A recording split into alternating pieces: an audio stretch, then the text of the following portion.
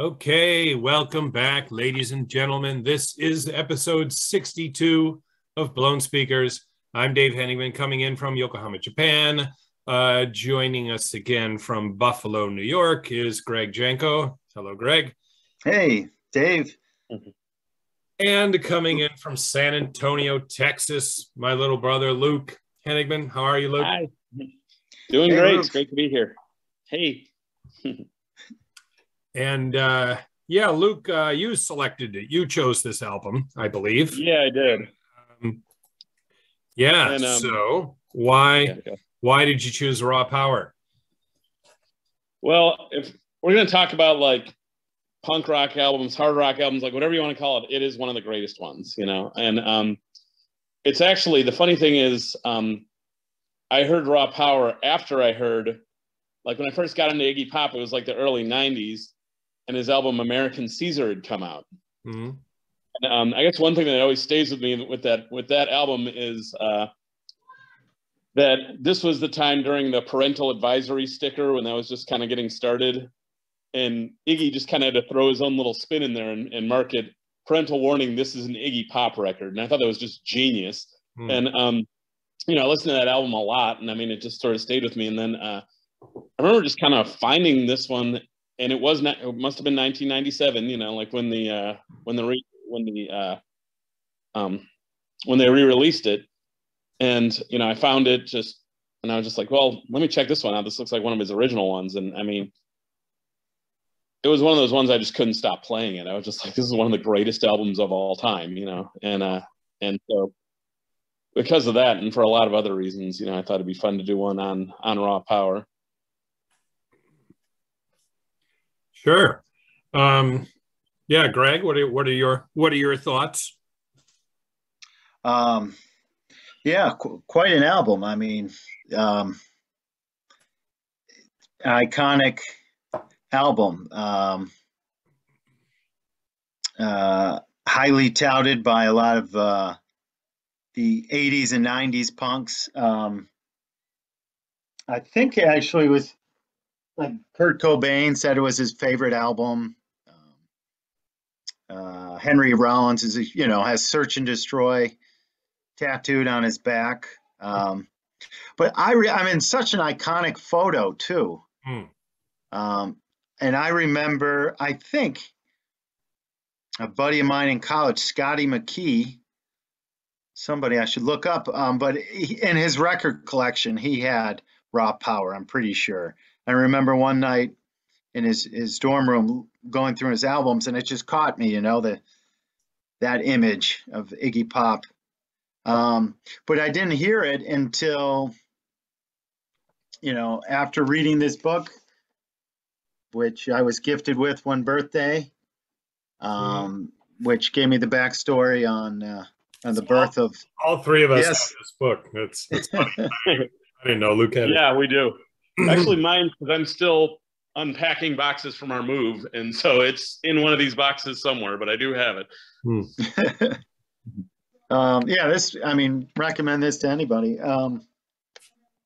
So the story of American punk, and so I think I got the first one, the eponymous first, you know, and loved that, and then Raw Power soon after, and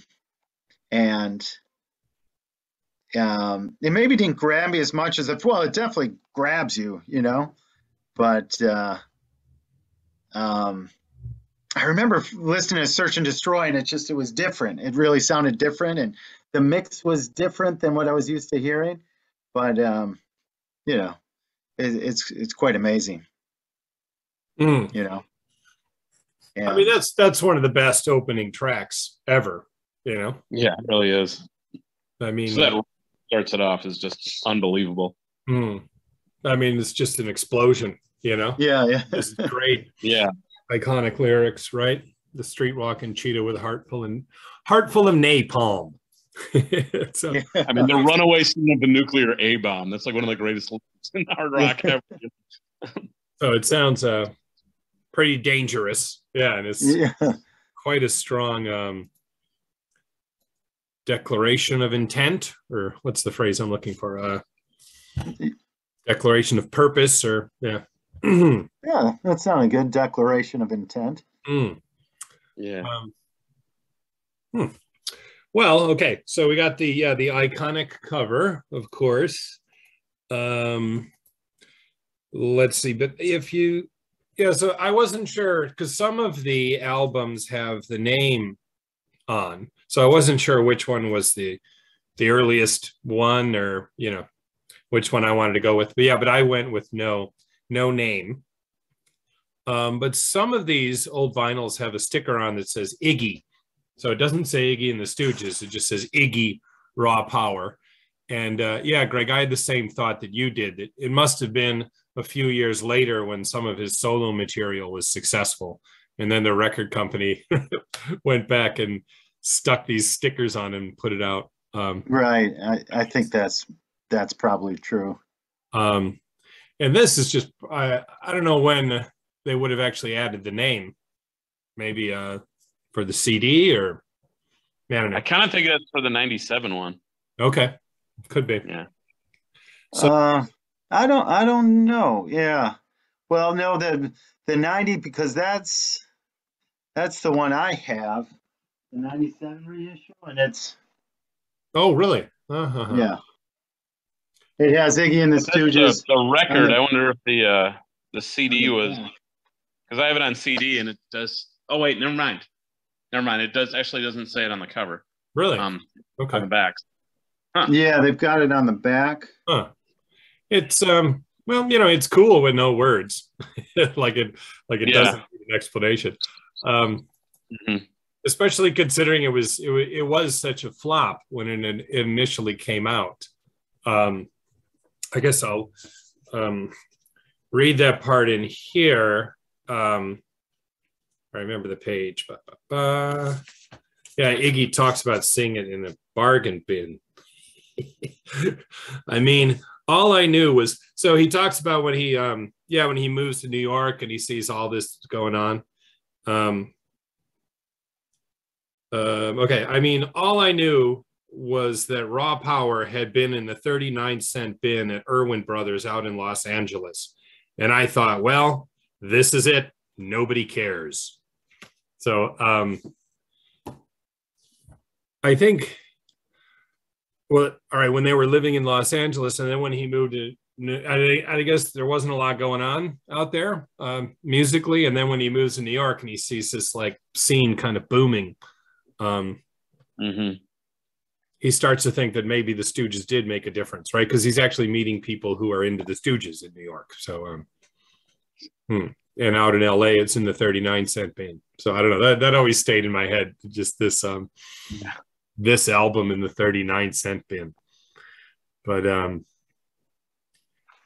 yeah, but happily it would be re-regarded, as the years went by, right? And like widely considered a classic album, right? Definitely. Yeah, and I wonder, well, it seems more, it's, one of the templates for punk and more suited for like New York City or the Northeast than sunny California, at least at that time. Do you remember why they were in California? I don't know. Like I should have reread the part of the book, but well, they're originally from Michigan, from the Ann Arbor area, right? Right? Yes. Mm-hmm. And the first, somehow I don't know if I listened to this album until I got to university, but growing up, I kind of knew who Iggy Pop was. Like he was always kind of on the fringe of my, like what I knew. Like he would show up in magazines and stuff, and I wasn't okay. Like they never, when I was growing up, played Iggy Pop on the classic rock radio. Do you guys remember? Did you hear any Iggy just through the normal? Well, the very first exposure I had to him was the video for Candy. Okay. Yeah. And that's like, of course, that's not really. I mean, it's a good song, but it's not like what you think of when you think of Iggy Pop. It's very radio friendly, you know. Yeah. But yeah, I've never in my life heard, you know, Raw Power on. Even today, I've never heard it on a classic rock station. No, yeah, neither have I. Radio stations, but you know, but not on an actual like, you know, classic rock station. Do they play any Iggy on classic rock stations, like The Passenger or something? Yeah, Nightclubbing? I could see that, but I don't know. Yeah, probably Lust for Life. Lust for Life, yeah. And of course, China Girl he wrote, but Bowie's version is the more famous. And you hear that on you know, classic rock stations, but yeah, I can't think of anything that's like Stooges that I've heard on, you know, a classic rock station myself. Like, well, yeah, when I was growing up, my knowledge of him was pretty spotty. But pre-internet, people. Pre-internet, yeah. But let's see. You remember when Metallica played on the Grammys the first time, and you know, like at high school, like we thought that was a big deal. Like, wow, Metallica's gonna be on the Grammys, and they played One, you know, and it totally kicked ass. And then the bands that were up for best metal performance, it was so weird. It was like Jane's Addiction, Metallica, Iggy Pop for something called Cold Metal. His album was called Cold Metal, and Jethro Tull. And like famous Jethro Tull won it, didn't they? They gave the award to Jethro Tull, and it was like you know, there was that being an outrage in the metal world. Yeah, right after Metallica played, it just kind of shows how little that the Grammy people knew what they were doing, right? Like they, I mean, I think Jethro Tull didn't even know they had been nominated or something. Like it was, you know, it was a debacle. But yeah, Iggy Pop was there because I remember they showed him sitting there. No shirt. Yeah. But I was in Subway. I was working in Subway. So it's about the same time, right? It's I'm 16 or 17. And I had this album by this band. So at Subway, the guy used to just let me play whatever I want. So I would just blast loud music the entire time I was working, which I'm kind of surprised he let me do. But I had this cassette by this band called Circus of Power that I had seen on Headbangers Ball. And the vocalist, yeah, I guess I wanted, okay, well, Iggy Pop wrote a song on that album. So a song called Crazy that I assumed they were covering Iggy Pop, but I was looking yesterday, maybe somehow Iggy wrote that song for them. I don't know the story, but I'm just in there one time, and this guy comes in and he's listening to certain, you know, the Circus of Power that I'm blasting. And he's like, is this Iggy Pop? And I'm like, no, this is Circus of Power. And like, no one had ever talked to me about Iggy Pop. I'm like, wow. And so I'm like, yeah, and then he just started talking about Iggy Pop. He said, yeah, do you know anything about Iggy Pop? And I'm like, I know the name, you know, and I know, and he's like, yeah, he used to be in this great band. And then I don't know, I think he just does a bunch of drugs now. He looks awful. He looks like a drugged out Mick Jagger. Like this guy's just telling me that's I don't know, just some random guy talking to me. Yeah, so that was one reference point I had. But I think it was like university when I really started listening to the Stooges. Perhaps. But it was that time when I was in university that, was it a Nike commercial that used Raw Power or used right? Search and Destroy, maybe? Right? Yeah. I remember. I don't remember that. Yeah. Maybe around 97 or 98. Okay, see, that's or I think. Wait, wasn't there a commercial that used 1969 also? I don't know. We're gonna have to look. You're gonna have to look it up. There was the one that I remember that was used 1969. Actually, had Iggy Pop in it. It was on MTV, and it was a Right to Vote, Rock the Vote or whatever. Okay. And it just had him, and some girl said, "Iggy, are you gonna vote?" And he was like, "Yeah," you know. And then that was it, you know. But I don't know. I don't know if it was in any other commercial other than that, but But that's the only one that I can think of. And it was huge, like that Lust for Life, that was used in Train Spotting. I mean, that was a nice resurgence for him, right? I mean, that soundtrack kind of took off, and oh yeah, a whole new generation of fans from there. Oh yeah. Yeah, they used the song well in the movie with that chase scene, and yeah. Mm-hmm. And of course, he shows up in movies sometimes. He's in Dead Man. Oh my gosh! Yeah, that was great when he was in that. Yeah, so I would. I mean, I imagine it's better for young people nowadays, growing up with great, access to. I mean, he's the kind of guy I think would benefit from the internet, because since they don't play him on the radio and you don't usually just happen to hear his music, but anyone who listens to it loves it. So I imagine kids that are so inclined are getting into him rather easily nowadays, I would think. I would imagine so. I mean, especially since so many like classic like punk and metal would reference him as like an influence. A lot of kids would be like, let me Google Iggy Pop, so and there's been a lot of that. Oh, I was going to go see him though my freshman year. So at university, 90, 91, I was planning to go down to Cincinnati, I think, to see him. But I remember I just decided not to. I just didn't have enough money. I'm like, oh, I can't go. And I think some of my friends went. But yeah, so I was into him at that time. But yeah, I'm trying. Yeah, I never saw. Oh wait, did I see Iggy Pop solo actually with Steve? I think at the. Oh yeah, you guys saw one at the Fuji Rock, yeah. And you guys got on the stage. Well, then we got to see the reunited Stooges. And we at the one in the winter. Was it winter? What was the other one called? Fuji. There's Fuji Rock, and then Summer Sonic. Summer Sonic. It was like a winter Summer Sonic. With we got to meet the Ashton brothers, and I don't think, and Mike Watt was there.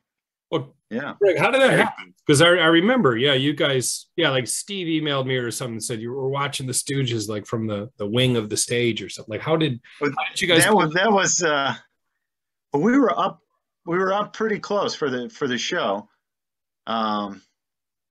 But then we just, Steve and but one of the benefits, at least at that time, of being a foreigner in Japan and going to see, a rock band not from Japan, that you could kind of have all access, or if you just kind of pretended like you were going somewhere, they weren't going to ask you. Pretend you're with the band, like we used to kind of. Yeah, basically. And then Steve's like, "Yeah, we're going here." Yeah, and Steve's got a clip. So we found ourselves backstage, and then found ourselves in the Stooges dressing room, and whoa, their manager was about my age. He was from Williamsville, outside of Buffalo, because I think I was talking to Ron Ashton. He was a really friendly guy, very down to earth. And I don't, maybe too, because he hadn't, the Stooges hadn't tasted superstardom like, the Rolling Stones or Led Zeppelin or something. He was just kind of like, "Hey, how you guys doing?" So thoroughly enjoying the arenas they were playing in, and the sellout shows and the recognition he was getting later in life. So So say, hey, how you doing? Yeah, Buffalo. Our manager's from Buffalo. And so, but and Mike Watt was sitting on the couch, and it talked to Scott Ashton, the drummer, for a while. He talked music, and it was fun. It was interesting. And I told him I played drums, and he said, I took a music class in college, and one professor I had, he said, the first two beats, any song, you know, from the first two beats, everything you need to know. Wow. I don't know if that's really true. It certainly wouldn't be true for me, someone of my modest skills. But it was, yeah, it was noteworthy. And Steve McKay, the saxophonist who plays on Fun House, was there. Huh. Yeah. So the lineup at that point, you got Iggy and the Ashton Brothers, and Mike Watt was playing bass, and then Right. the saxophonist. Wow. So that's yeah. That's awesome. So you twice in Japan? No, that just that one time. Okay. So how was the show? Yeah, it was great. We're going back to 2004, I think. Mike Watt, when they reunited. Yeah.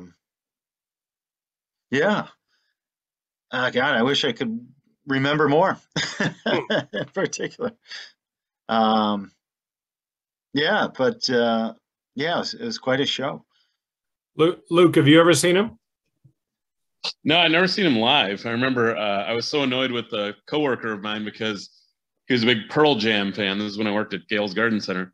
He was a big Pearl Jam fan, and he was going to see Pearl Jam at Blossom, and he was like, the opening act is Iggy Pop. I was like, that just seems blasphemous to me. You know, I mean, no disrespect to Pearl Jam, but it's just like, you know, they're, you know, we're talking about an absolute legend that, you know, changed the history of rock and roll. And Pearl Jam's a grunge band, you know, they're good, but, you know, whatever. And my friend said Iggy was absolutely amazing. And I was just like, it's just wrong. Yeah. Yeah, I've heard, yeah, people have said, I mean, people I know who have seen him perform, yeah, say it's amazing. And it's too bad. I mean, that's one of my, one of the musicians I regret never seeing, right? So I love the back cover. It's great. These photos, this photo especially, like to me, it looks like, okay, like if you know, like the raccoons have been like getting in your trash, right? And you like, yeah. And you hear That's a perfect description of it. You hear some like, you know, commotion in the back. Oh, I'm gonna get those damn raccoons. And you like turn on the light, and like one of them looks at you like this. Right? Like he looks like such an animal. Yeah, that picture, right? Exactly. So yeah, and even here, he looks like a, you know, like a raccoon that's crawled up on your fence, right? Get off! Look at that pose is just amazing with his left leg like that. Like he must be double jointed. Like what a, you know, just rubbery young man there in that pose. You know? Yeah. Like look at his left leg. I could never, you know, position myself even when I was. So he's probably, you know, what, about 24 or something, and could never position myself in that kind of pose. It's funny, and with his chin in his hand there, almost like kind of cavalier, just casual, looking around. Like, yeah, shirt off in the silver pants, just looking around. And it looks like he's out in the crowd too. Yeah. And this jacket, right? So of course the famous line, right? The street walking cheetah with a heart full of napalm. He Mm-hmm. He talks about how he wrote that line. He said he had a cheetah jacket that he was wearing at that time. So it's obviously this jacket, right? Because it see the cheetah face. Yeah. Mm-hmm. So it's pretty clear that he was kind of running things at this point, right? So as we've said, the first two albums. Okay, well here I got the handy, right? So the first album, 1969, The Stooges, in 1970, Funhouse. But both albums, the name of the band is The Stooges, right?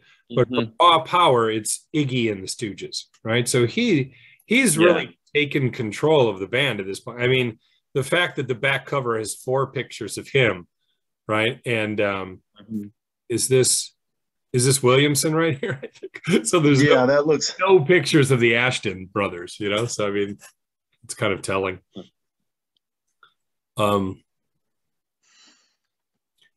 Yeah, he had is it okay I referenced the book again? Yeah. While you're doing that, I should for people who want to know, right? It is Please Kill Me by the oral history of punk by Legs McNeil and Gillian McCain. Yeah, a classic of punk literature, I would say. Yes, Greg. And I think this is a few books now, a number of books now talk about the oral history of something. Like this, is this maybe the first? It's the first book that I know of that is refers to itself as the oral history of something. You're probably right about that. I like how it's structured. Just very rich snippets of interviews, and then they arrange them so they relate to one another, but often contradict the people talking. But I think Iggy Pop had met, David Bowie came to New York City, and as he was beginning to try and make a name for himself in New York City, and he went to meet Andy Warhol and meet the people from the factory, as he was a big Velvet Underground fan and Andy Warhol fan. And then on that trip, he met Iggy Pop. He liked the Stooges as well. So he then got a deal with David Bowie's record company, Main Man. Mm-hmm. And I'll read, let's see, where was it? I think it mentions Main Man. So I guess he was then, so James Williamson was kind of the new guy in the band, someone prior to that. So he was closer with Iggy, maybe whatever, but the Ashtons found themselves on the outs. And here's one quote. He said he was the last guy at the Funhouse, their residence in Ann Arbor, and the name for the second album. Then Ron Ashton says, they split up the property we lived on in Ann Arbor after they tore down the Funhouse. On part of it, they built a highway, then they put a bank on the other part. I was left with nothing. So one night I went into town and somebody said, there's a party at the SRC studio. So I went. Iggy and James Williamson were there. So I'm talking to Iggy and he says, oh yeah, by the way, I signed a deal. James and I are going to England. It was just like somebody punched me in the stomach or hit me over the head with a sledgehammer. I was flabbergasted because I thought eventually we would get back together again. I just walked out, grabbed a tree, and started crying for about a half hour. I was so dazed. I ended up walking home 15 miles in complete shock. Iggy was just so casual. Oh yeah, by the way, I just signed a deal. James and I are going to England. So, obviously they hadn't met any real or too much commercial success with their first two albums, and so it was a rough road, but still, Ron Ashton was taken aback there, and Iggy Pop was still just very determined to make a name for himself. in the music business. But then when they, so later, when he gets to England, Iggy and James went to England, and 3 months later, this was perfect Iggy. He calls me from London and says, well, we tried out 100 drummers and bass players. We can't find anybody good enough. So how would you and your brother like to come over and play drums and bass? Well, of course I wanted to do it, because it was something to do. But just the way he said it, they tried everybody they could think of and then couldn't find anybody good enough. So the last choice is us, the original members. Yeah. So, I wonder if Bowie pushed Iggy. Like, I don't think Bowie would have been. All right, if he's a Stooges fan and he's like, all right, why don't you guys come to England? And then Iggy immediately sacks the two brothers, I don't think Bowie would have felt great about it, So maybe Bowie somehow worked his magic to get Iggy to invite the Ashtons back. I don't know. I'm always making up things. Yeah, I don't. That would be cool of David Bowie. I don't know. Who knows? Because I'm sure Bowie would have wanted the Ashtons there, wouldn't you think? I mean, if he's a Stooges fan, I mean, I don't know. Yeah. You would think. But there was some other quote in here too, where someone quotes in here how Bowie was really impressed with Iggy Pop, and so maybe he was just going to defer to whatever he said. Oh, but of course, then it does ultimately lead Iggy to becoming a solo artist. Yeah, so maybe I don't know. Who knows what exactly? But yeah, I'm glad. Yeah, so Iggy was definitely in creative control and the main man for this record. But yeah, fortunately, the Ashtons were a part of it because they are integral to this album. And yeah, I mean, it's it kind of makes me think of how like Ian Stewart, the piano player for the Rolling Stones, who was originally a full-fledged member, but when I think when they became managed by Andrew Loog Oldham, he was out of the band because he didn't look the part. He didn't look like a rock star like the other guys. But he still stayed in the band. He said, well, I'll play with you guys on sessions, on records, and I think eventually he plays with them on tours and concerts, but he's not, featured as a full-fledged member. He's not, photographed on albums. And Keith Richards said, wow, in his memoir, he talks about what a humble guy he was and what a humble, move that was, that he said, oh, I still want to be involved with the band, even if I'm not,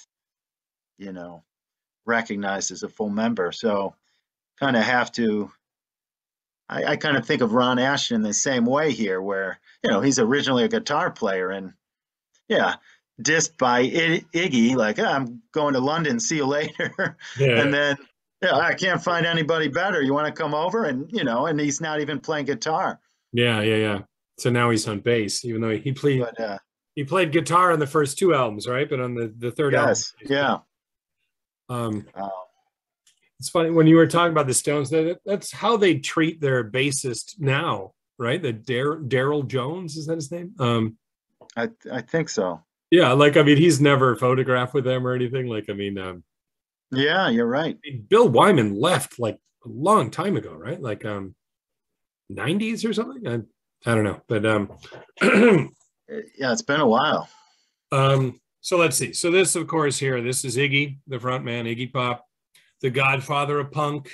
He's referred to in circles. He's wearing his infamous cheetah jacket here. Okay, this is James Williamson on the left. I don't know a lot of about what he's done outside of musically, outside of the Stooges, right? I mean, this is by far his most high-profile album, isn't that correct? Or yeah. And he famously, after he retired from rock, he became a very successful businessman in Silicon Valley. Is that right, Greg? Yeah. So he became a normie. All right. A normie. Yeah. And okay, so this is Ron, right? This is Ron Ashton. As we said, guitarist on the first two albums, bassist on the third, and this is his brother, Scott Ashton, the drummer, right? Well, might be a good time to play a track. Try and play a bit of a track. What do you guys think? I think so. Okay, we're going to play a bit of the opening track, right? The iconic Search and Destroy. We've already mentioned a couple of times. I mean, really one of the greatest opening tracks in music history, I would say. Definitely.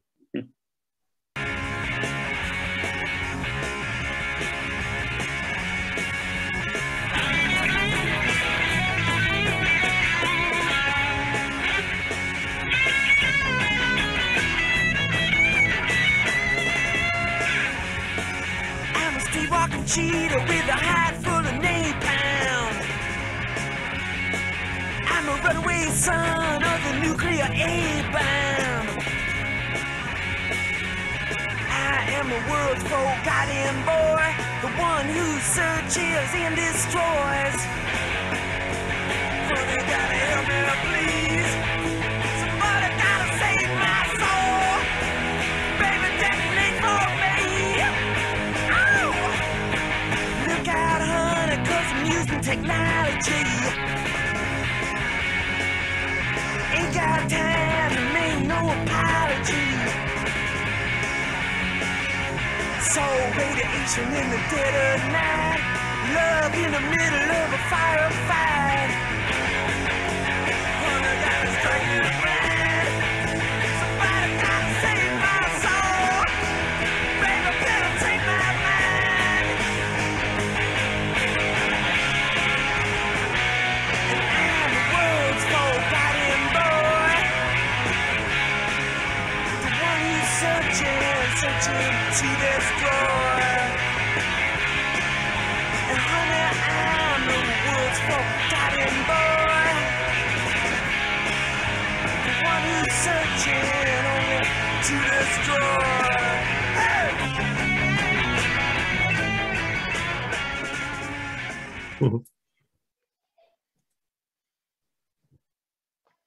Quite a tune.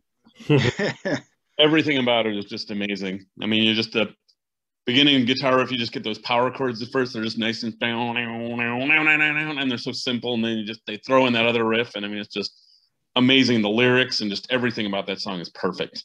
I mean, it's just one of the greatest rock and roll anthems ever written. The attitude. I mean, Iggy's attitude is just bursting out of there. It's almost like you were talking about the raccoon face on the back. It's almost like that song, like, is like that face, you know, kind of represented in lyrical form, you know. I even feel like that. It even looks like, does he have? Like when you just look at it, it looks like he has like the garbage or filth on his mouth, like when like a raccoon who would have been like eating your garbage. And I also think that's one of the intriguing things about the relationship with David Bowie and Iggy Pop is like, I mean, Bowie is just all about this grandiose image. You know, I remember I was at the Rock and Roll Hall of Fame years ago, and I was looking at, you know, some of the costumes that were on displays, like stage outfits, and there was Bowie, and it was just this big thing. You know, I think it was those pants that have that kind of like stick out on the side and they're like striped. You know, it's just a big glammy sort of outfit. And then a little bit further down, there was a Iggy Pop stage outfit, and it was a pair of cutoff jeans that were duct taped on the crotch. You know? It's like these two created some of the most iconic music of all time, and they could not be any more different as far as their image was concerned.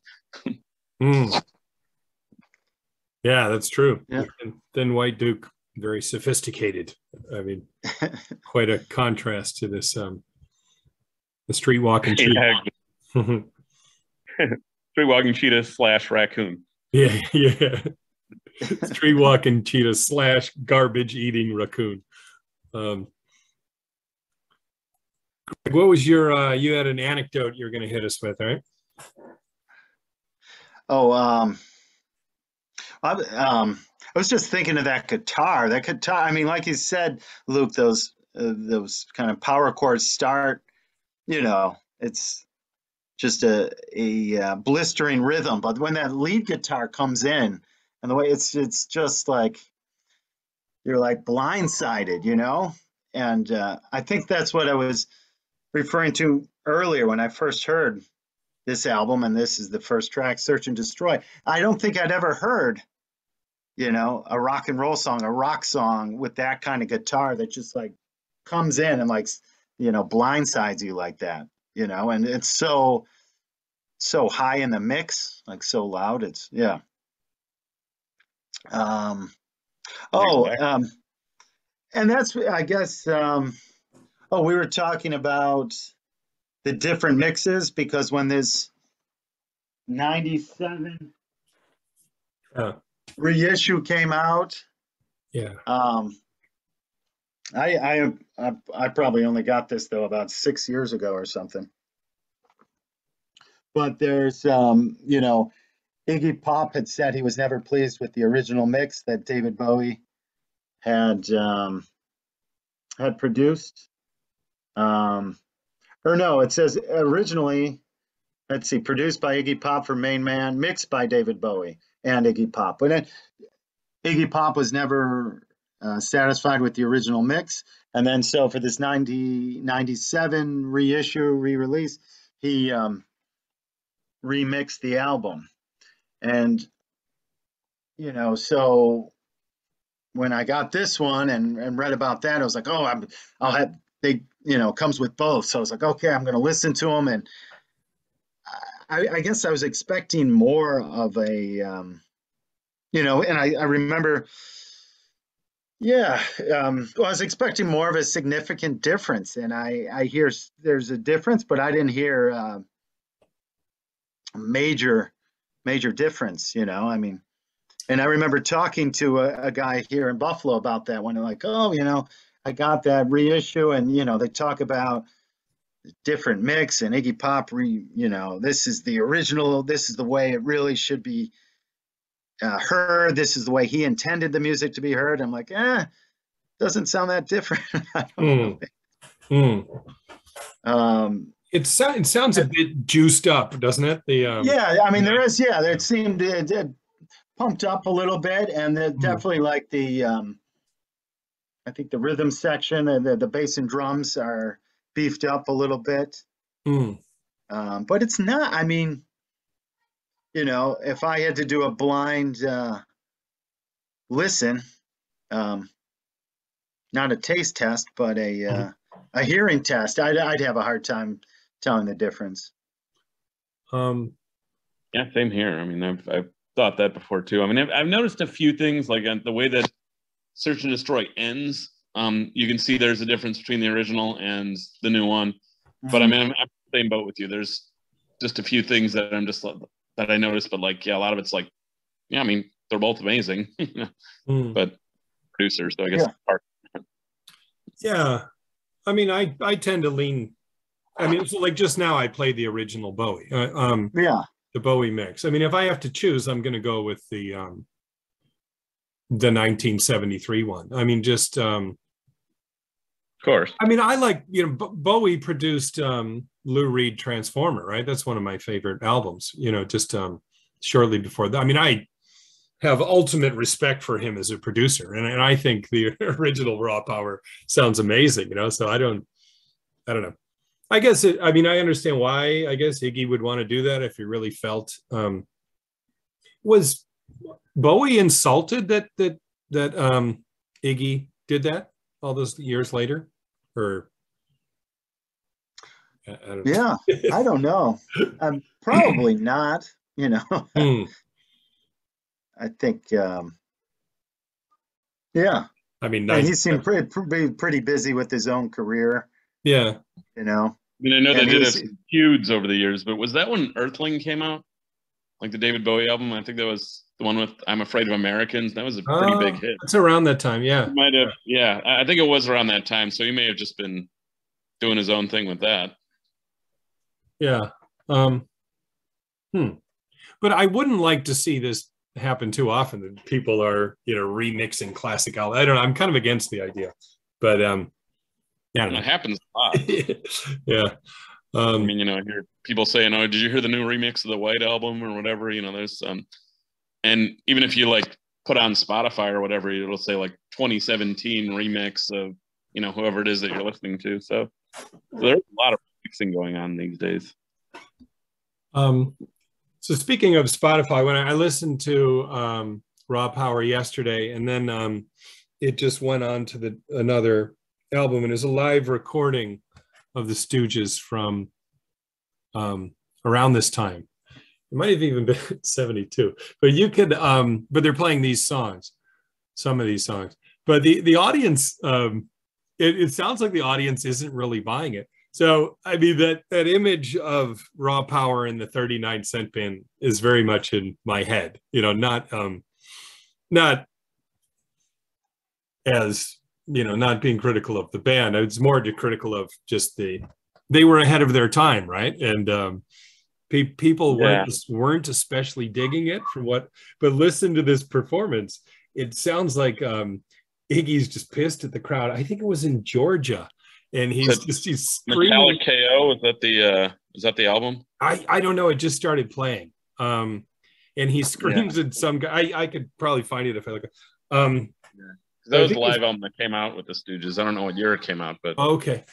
Yeah. Do you know what year the recording was? No, not off the top of my. I used to have it. I don't know what happened to it, but yeah, that was it was kind of like you were saying, that people were throwing things at the stage, and Iggy was kind of being like, "Now we're getting violent," and things like that. Yeah, totally. Yeah. I think that's at a biker club though in Michigan, like towards the end of. Yeah, they have the Metallic KO because that's pretty. Okay. All right. Pretty. Yeah, that's the one that I was mentioning. Yeah. So, yeah. Okay, so I could be wrong about Georgia, or there could be more than one. But there could be more than one. That was the one that was actually like produced or whatever. But I mean, I'm sure there were recordings that came out later, that were there. So. Well, what I thought was interesting. I mean, especially for a live album. I mean, it just sounds like the audience doesn't like what's going on, and it's and he's pissed off. He calls someone a cracker at some point. He's like, "Why don't you come up here and I'll punch you in your cracker mouth," or something like that. Like it sounded pretty pissed off. And at one point, you could hear a woman's voice, like, "I don't think he likes us," like something like just, like just regarding him as, more of a freak show than a band. It felt like just the comments you would hear here and there. I mean, it's just interesting considering. There's such a revered, legendary band that they really were not getting a lot of love back in the day in certain areas, right? Yeah. Yeah, well, it's pioneers. I mean, it sounds like a cliche, but they're blazing a trail, and it's I mean. Somewhat extreme music too. I mean, they're not looking to endear themselves with people. I mean, if people aren't into it, they're not going to really, I don't know, make it more palatable, I guess. Well, I do remember a story from Please Kill Me where he was, all doped up or drunk or whatever, and he came up on stage and just said, "You people make me sick," and just barfed all over the crowd. So I mean, obviously he was more going for things like that. He was more going for shock value or, whatever. Or of course he was pretty doped up when he did that, but like, and I read another interview, I forget where it was in, but where the crowd kind of went after him because he took a bottle and smashed it across the microphone stand, and a girl in the front got cut. And so, like, as soon as that happened, like, people were like rushing the stage trying to kick his ass, So, like, I mean, like you said, he wasn't trying to, get people to love him. He's trying to be crazy and excel. He was basically, Johnny Rotten got away with things like that because of Iggy Pop. There's a story that Johnny Rotten, like, a kid asked for his autograph, and Johnny Rotten spit on the record, and the kid was like, "Wow, thanks," So, like, that eccentricity, of just being pissy like that. I mean, that really was Iggy. It's just a lot of people copied it afterwards.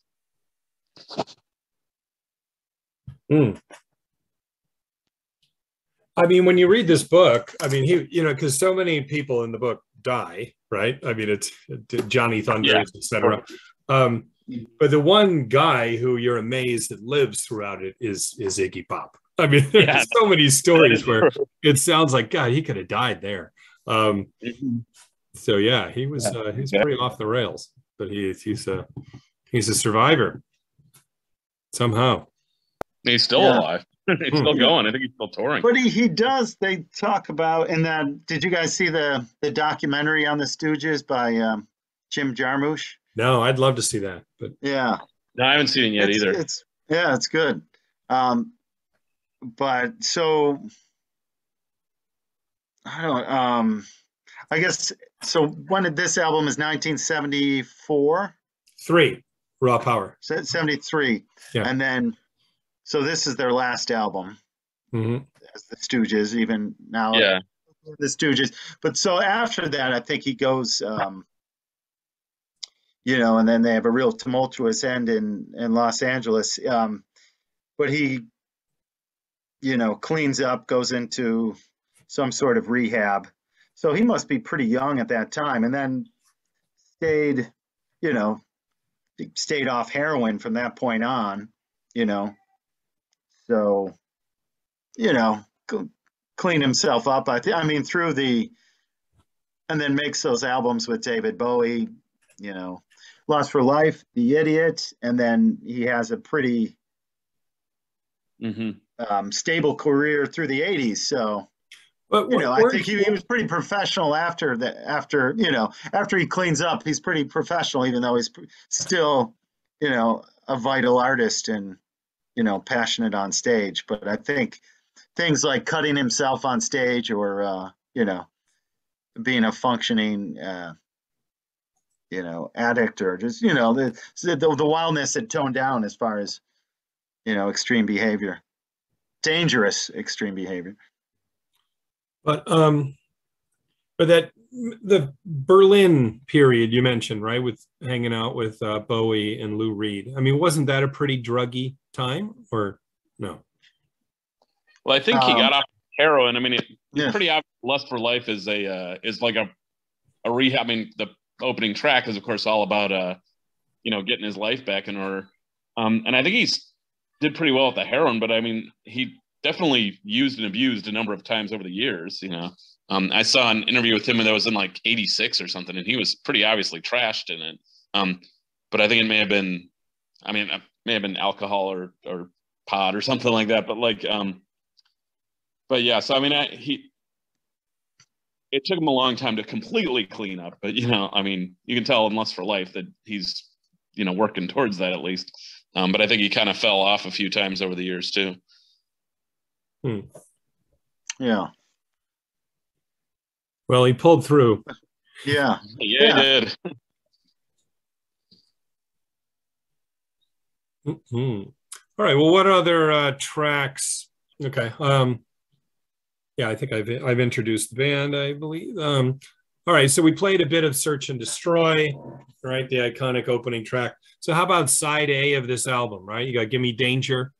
That's one of the greatest second tracks of an album. Really. Yeah, and that's interesting how it's just very different mood than Search and Destroy. Yeah. And I was thinking today as I was listening to that, it was reminding me of that Sex Pistols song, Submission. Mm-hmm. which is probably not so coincidental. And it says he plays piano on that one. But yeah, more of a, it's got, you know, it's just a, you know, more of, you know, just mid-tempo. Got more of a groove, but it's pretty hypnotic. I think it's interesting the vocal range between the first two songs. Like Search and Destroy definitely goes very high, you know, like I'm the street walking cheetah, you know, like his voice goes very high, but he also has this deep low that's just very melodic, you know. And he uses, it's interesting how he balances those, but like in Gimme Danger, there's just a gimme danger, little stranger. And it's like, I mean, it's almost like, is that even the same person? You know, like his range is unbelievable on this. Well, not just on this album, but just throughout his career.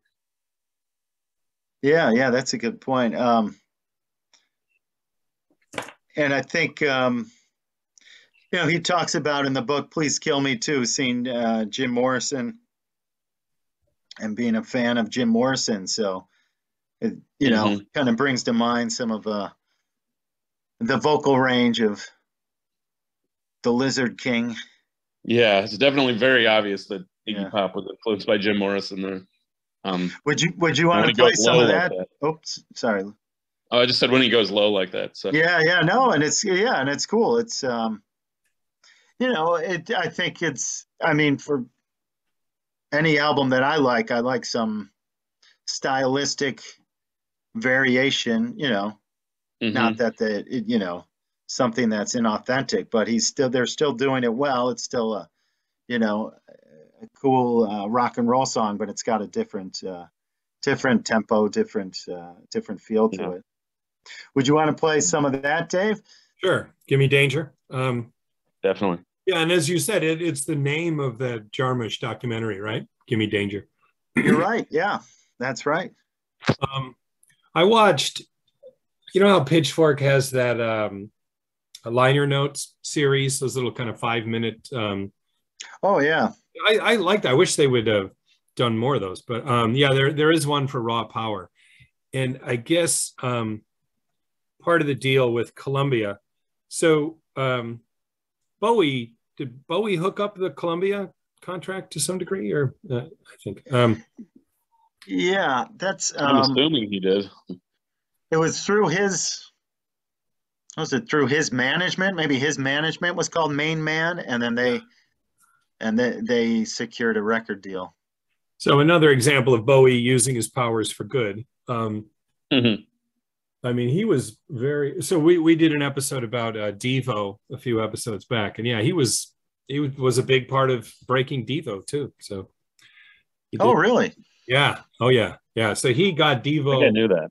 He got Devo over to Germany to record in Connie Plank's studio with Eno. Eno ended up producing that first album. Oh, that's right. Yeah. I think Bowie was supposed to produce it, but it somehow turned out to be Eno. But Bowie hooked the whole thing up, right? Just these kids from Akron, you know, the next thing they know, they're in Germany being produced by Eno. I mean, that's pretty cool. So this has that kind of feel to it too, that he's taking kind of, you know, a rather obscure band, you know, over to England and hooking them up with the right people and all that. But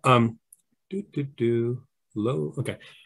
But what I was going to say, what they mentioned in that Pitchfork thing is that because as Columbia, the Stooges had to agree to have a ballad on each side of the album. So Gimme Danger is considered a ballad. Gimme Danger is the ballad. Yeah. And oh my God, that's great. And what would be the one from? Oh, I think maybe I need somebody. Maybe. Somebody. Yeah. Yeah. Yeah. So let's listen to a bit of Gimme Danger.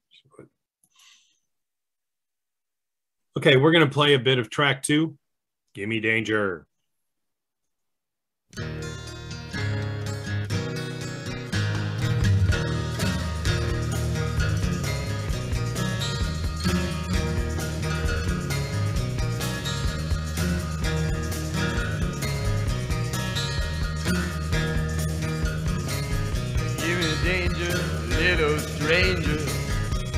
I'll feel you appeal. Give me danger, little stranger, and I'll feel your disease. There's nothing in my dreams, just some ugly memories. Kiss me like the ocean breeze. Hey!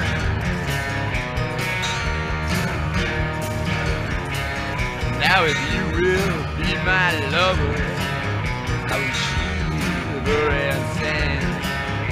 But if you can be my master, I will do anything.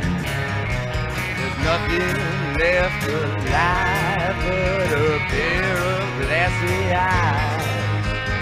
Raise my feelings one more time.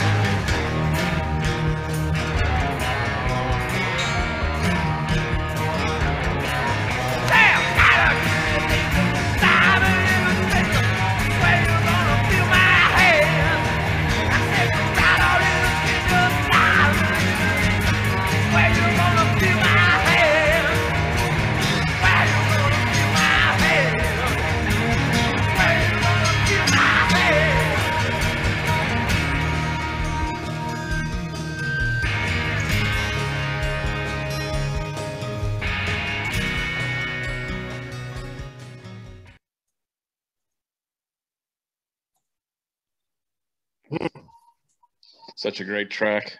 Yeah, it's kind of Listening to it right now, I was kind of thinking. I imagine that that song in particular had a big influence on Danzig, because I was noticing how much Iggy's voice kind of has that feel of the Misfits almost, and that was what, 77 their first album came out.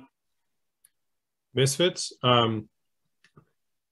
They were doing stuff about that time, but can you hear me? Look, the Misfits might have been releasing singles. It broke 77. Yeah, but mm-hmm. yeah, I could see that totally. And you could see that he was influenced by Morrison to a degree, right? You call it a baritone, the low vocal. Yeah, is that'd be a baritone, right? Yeah. And Danzig definitely. Yeah, that's a good reference point, and I think a good observation, Luke. That Danzig had, and Elvis could do that as well. Mm-hmm. Frank Sinatra. It's he's almost crooning at times. Yeah. The guitar sounds amazing. That acoustic guitar. It does. It's pretty intricate. Mm-hmm. And then that backing piano gives it a little different flavor. Yeah. A nice detail in the back. Yeah. And then not afraid to get dark with the lyrics. Nothing in my dreams but ugly memories. It's pretty bleak. But then what's the name? Kiss me like the ocean breeze, though. That's a little more uplifting, and I guess more of something that would be suited for a ballad. Yeah. I mean, he pulled it off, Yeah. I mean, he made a pretty dangerous sounding ballad. Yeah. It just occurred to me that, for my graphic that I use, at the beginning of each episode, I say a program for mass liberation in the form of an album discussion vlog, right? No one's ever commented on that, but I took that from Lester Bangs, right? So I think it's in that book, Carburetor Dung, I think, but he has a program for mass liberation in the form of a Stooges album review, right? So he was crazy about the Stooges, right?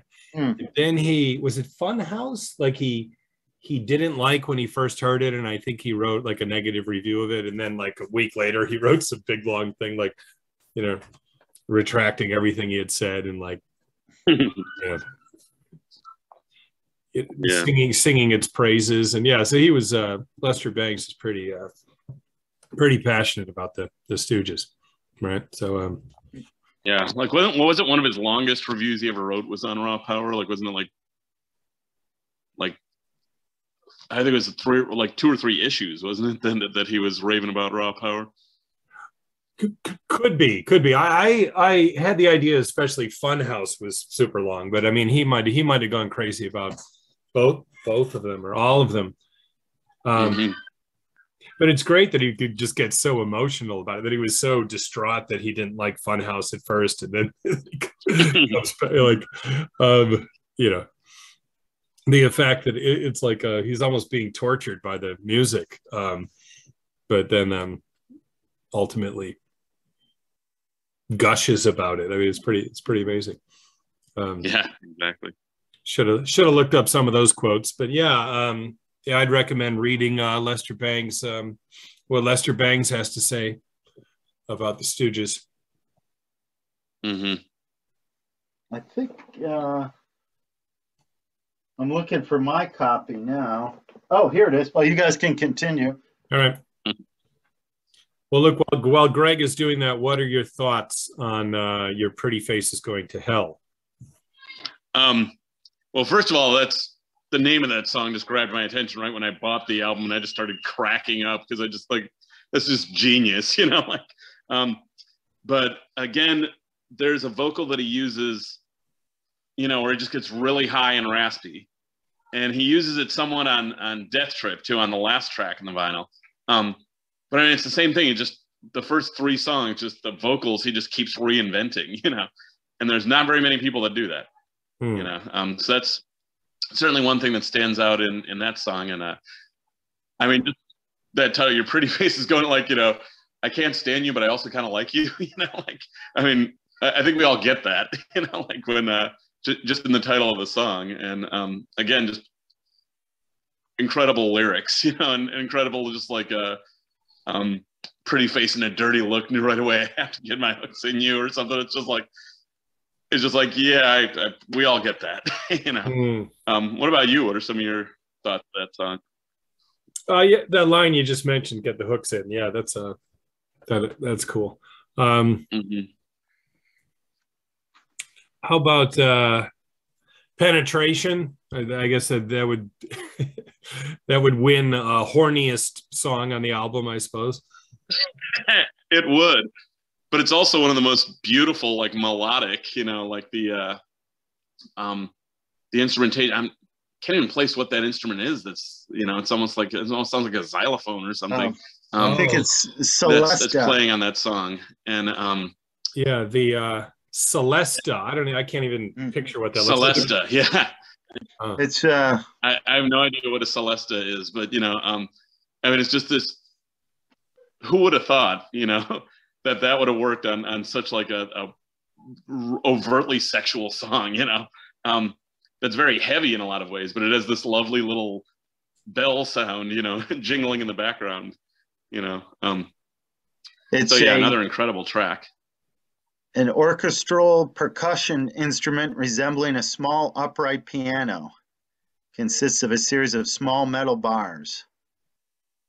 Is the Celesta, or spelled Celeste. Greg, you found your Lester Bangs book there? I did, yep. Here's Psychotic Reactions in Carburetor Dong. Is that the one you have? Yeah. I think I read it when I lived in Chicago. I don't it seems a lot of these reviews are after this, though. Okay. So he just... Oh, wait, here we go. Of Pop and Pies and Fun. You see that? A program for mass liberation in the form of a Stooges review. So that's the phrase I took. Yeah, that's included in the intro. Yeah. Can you see that? Yeah. Mass liberation. Now, what album is he talking about there? Is Funhouse or Raw Power? I think he's just talking.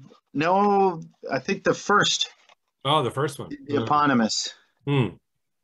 Oh, the Stooges, the first album. Yeah. John Cale produced that, right? Yeah. Wait, who produced the second one? Do we know? Um, Not off the top I'm of my sure head. people could easily find that on let's see, Wikipedia. hold on. How about the so I noticed that Iggy and James get all the songwriting credit on this album. Is it like that on the other two albums? Do the Ashtons get? I'm just wondering Oh, if the this Ashtons get one's songwriting credits to the first two. Funhouse is. Oh, sorry. Yeah, go ahead. Well, here for Funhouse, Yeah. all selections written by the Stooges. Yeah, so that's what I was wondering. So the that means the Ashtons and Dave Alexander was the other guy, right? They called. You might want to, Craig. You might want to take the record out and look, because sometimes it says something different on the actual record than it does on the jacket About the about who wrote it. Because sometimes they'll say all tracks written by the Stooges on the back of the record, and then when you look at the actual record, it says, specific people. let's see. I can get it on Electra. Well, I mean, that's just another example of how Yeah. it seems that Iggy is really taking control of the band Yeah. at this point, right? That the Ashtons aren't getting any songwriting. Yeah, no, there's nothing different on the record that I can see here. Okay. Just thought it'd be worth it. It says produced by Don Gallucci. Wow, Don Gallucci. Who's that? I don't know. Here, I mean, there Iggy is. See that? Like, there's his face, and then Mm-hmm. Yeah, I always love the inside there's him. Like, his head is inside his. Here's his larger face here, and then inside. It's a great Oh, album. yeah. Smaller image. But look at this this gatefold. So yeah, here. Okay. So yeah, they're It's pretty cool. together as a band, and then on the back cover, the Ashtons and Alexander get some recognition. Yeah. Before Iggy became the main man. Yeah, I don't know who Don Gallucci is. I'm sure some of our viewers know. And now was Alexander was kicked out of the band after Funhouse? Yeah, I believe so. Yeah, and they mentioned that in Please Kill Me. I think he had a, I don't know, he had an off night, and they said basically Iggy Pop kicked him out of the band. We'd have to look in the book. All right. Well, let's see. Greg, Yeah. Greg, do you have thought on track 3 or track 4 from side 1? Your Go to Hell, Penetration. Yeah. Oh, and what do they say about Your Pretty Face Is Going to Hell? Originally titled Hard to Beat. Hard to beat. Yeah. Huh. Well, why would they? That's funny. They put that in there. Like, would that prompt someone to buy the album who wasn't like, oh, yeah, no, it's hard to beat. Oh, you mean it's written on the album that it was originally titled? In parentheses, originally titled Hard to Beat. Oh, that's funny. Yeah, why not saying that? Yeah, I remember noticing that. Yeah. Yeah, those I guess of those two, Penetration might be one I would go to, but yeah, nothing to add at the moment from what you guys said. All right, we're going to flip it over. Look at side 2, right? The title track, Raw Power, has a bit of a Velvet's feel to it, the music, right? Wouldn't you say? I would say so, yeah. That's, I don't know. I wasn't just but it's so like guitar heavy, Mm-hmm. like a real metallic KO. I don't know. I would that doesn't jump to mind for me, but I'd like, do you want to play some? And All right. All right, we'll play a bit of the title track. Okay, we're going to play a bit of the title track, Raw Power, track 1, side 2.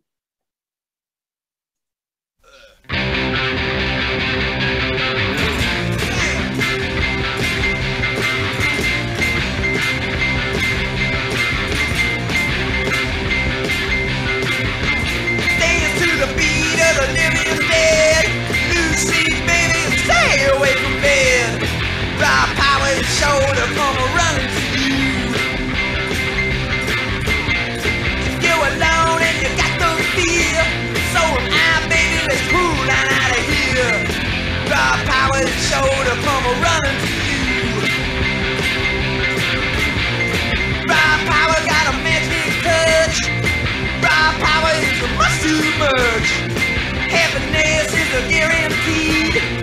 It was made for you and me. Raw power, honey, just won't quit. Raw power, I can feel it. Raw power, here can be free. Popping eyes and a flashing feet. Don't you try to tell me what to do. Everybody always trying to tell me what to do.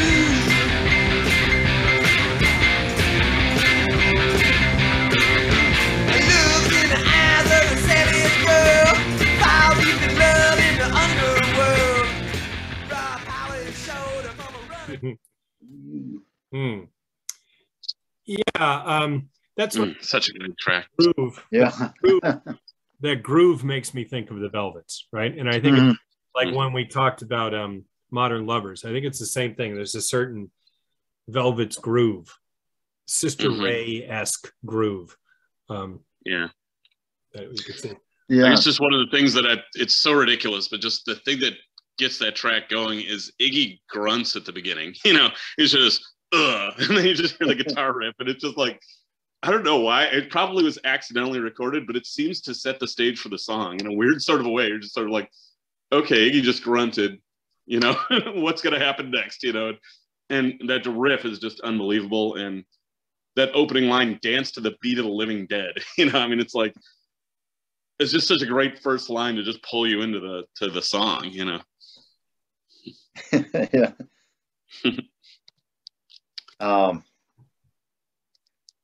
And I love that. That heavily distorted guitar in line with the Velvets,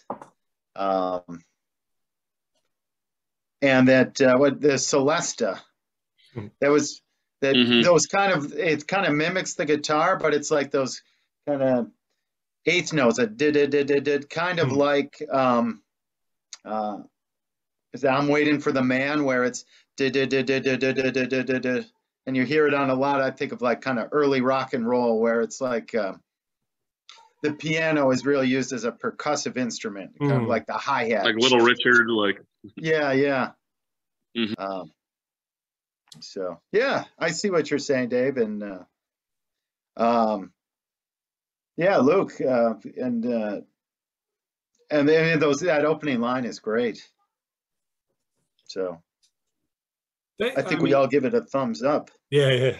definitely. I like the high-pitched percussion, right? Like we've talked about a few times here. But then on the first album, what's the track that uses the sleigh bells, the jingle bells? It's one of the iconic. I want to be your dog. Yeah. Yeah. I mean, just those little touches give, they add so much to it. And that's something, like just makes me think of things like, I mentioned Henry Rollins before, and we're not getting paid for any of this product placement. I got this from the Buffalo and Erie County Public Library, State Fanatic, Henry Rollins, obsessing over, and this is, look, it's signed. Oh, wow. Yeah, Time. huh. But Henry Rollins, a huge Stooges fan. And, but I think like a lot of the bands influenced by the Stooges, they're proto-punk. A lot of the punk bands that came later, it makes me, Henry Rollins was in Black Flag, a hardcore band. But those kind of touches, don't surface on a lot of those bands' records, like it was kind of lost. Like obviously the guitar, was a big imprint and something you see in punk bands and later bands, but some of those subtle touches, you don't hear as often. Or it makes me think of Led Zeppelin too, or like Led Zeppelin or even Black Sabbath as influential metal acts, but then the metal, not the, and some go into other territories, but often I think the well-known acts later miss some of the subtleties, the nuances. Yeah, I see what you're saying. I can't think of another punk band that exactly does that, like that kind of high-pitched percussion throughout the song, right?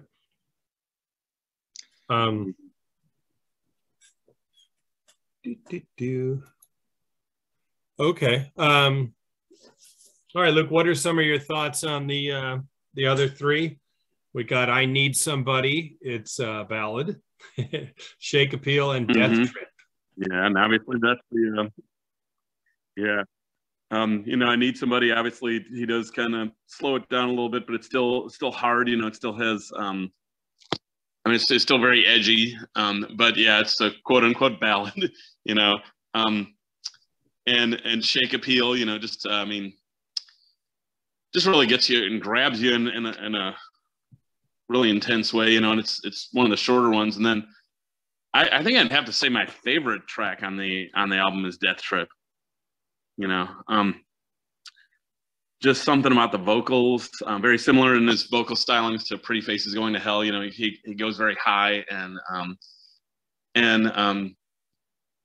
he draws it out a little more in that one. It reminds me in some ways of my favorite track off of Funhouse, which is Dirt, where it's just sort of like, where he just kind of like carries the same very simple idea and just leaves it there for a long time. And that's one thing that I think is very cool about Death Trip. So yeah, that's just a few things on those couple of tracks. So Greg, you've said, one of these is your favorite track off the album. So would you like to? Close. It's in close proximity to Luke's choice. Number 3 though. Shake Appeal. It's such a rocker. Just straight ahead rock and roll song, but it's not Jerry Lee Lewis or Little Richard or Elvis Presley. It's its own thing, but it's great. And I think this really is, to me, like a real proto-punk song, kind of setting the template for,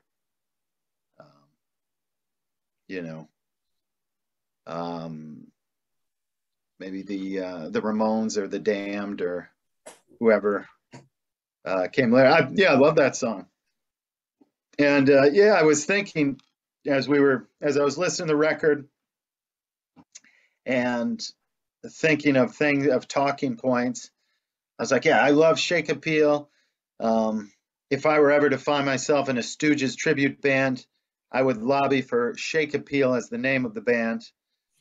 But then a little internet research revealed members of the band Swerve Driver were in a band called Shake Appeal before they were on Creation Records and kind of a shoegaze era band. 3 or 4 members they probably still were Stooges fans. Oh no. Are we frozen? Frozen. Oh no. Okay, we had a bit of a tech difficulty, but we're back. Greg, you were mentioning a British band, right? Shake Appeal, right? So yeah, the British band Swerve Driver were on Creation Records, and a kind of shoegaze era band. I think contemporaries of Ride. You know, maybe My Bloody Valentine. But as I said, I was thinking Shake Appeal would be a great name for a Stooges tribute band. But 3 or 4 members of Swerve Driver were in an earlier band, very influenced by the Stooges and this album Raw Power, and they went by the name of Shake Appeal. And I remember even another band named Shake Appeal, an American band named Shake Appeal.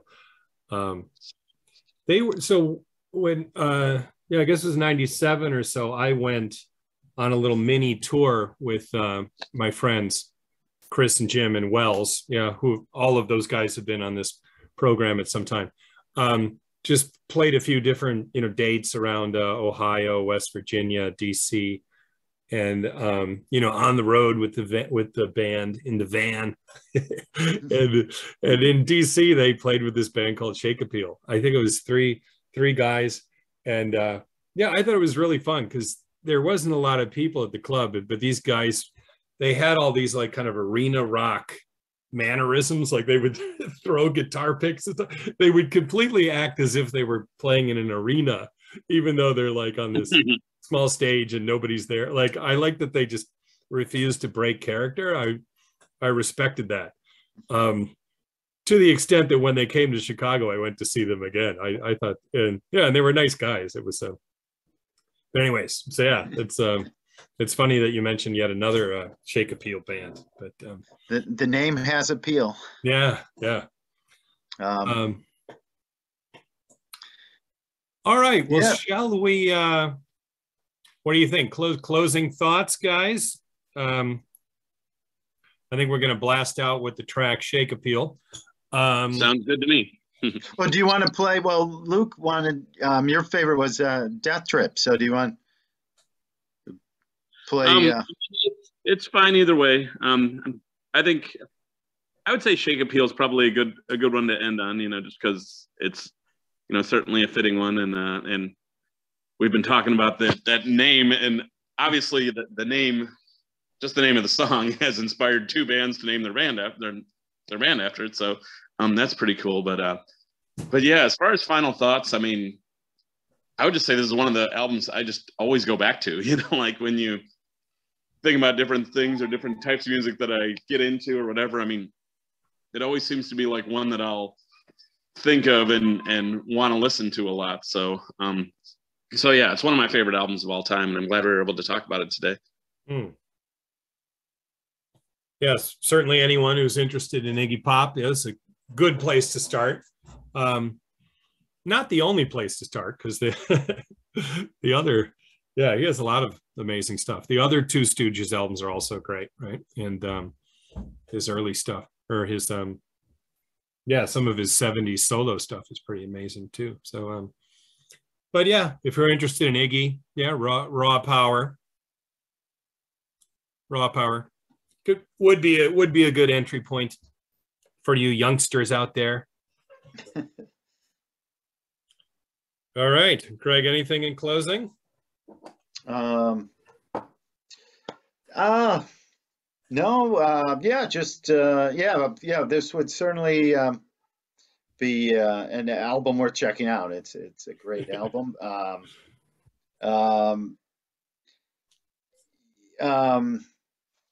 mean, the eponymous debut and Funhouse are excellent albums as well. But this is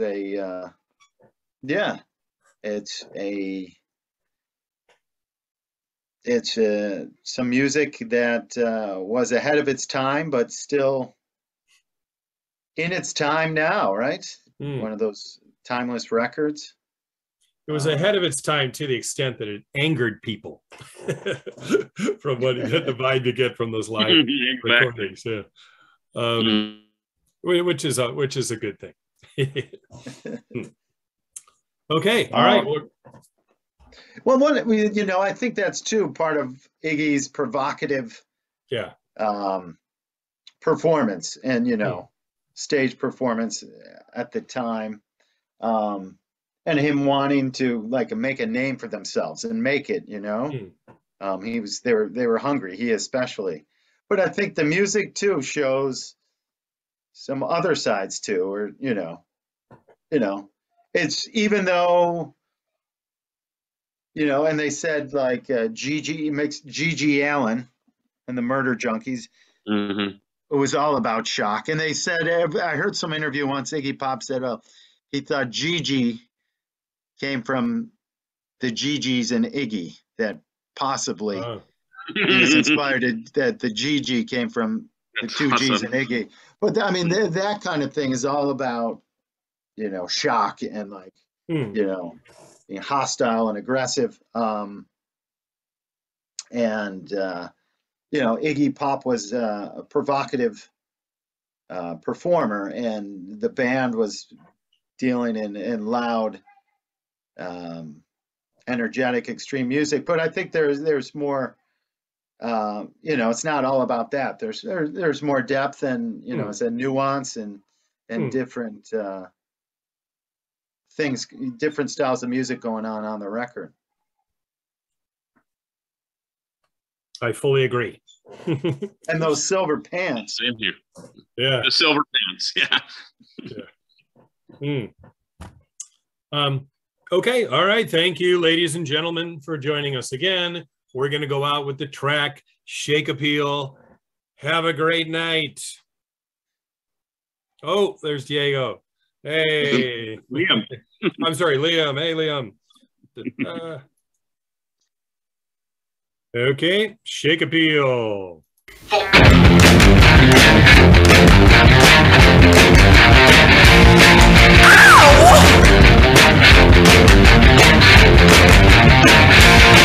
Say the